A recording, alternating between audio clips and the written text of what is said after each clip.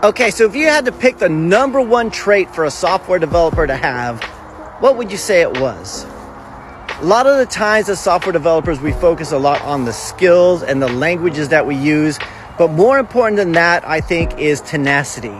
A good software developer is patient. A bad software developer throws his hands up and quits. A good one sits with a problem through all the painful hours to solve it. You'll see this if you've been in the business a long time. I've been a software developer for over 20 years now, and I know that even the most experienced and skilled software developers run into issues, run into undocumented problems that they have to solve.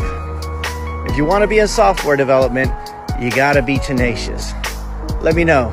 Do you agree?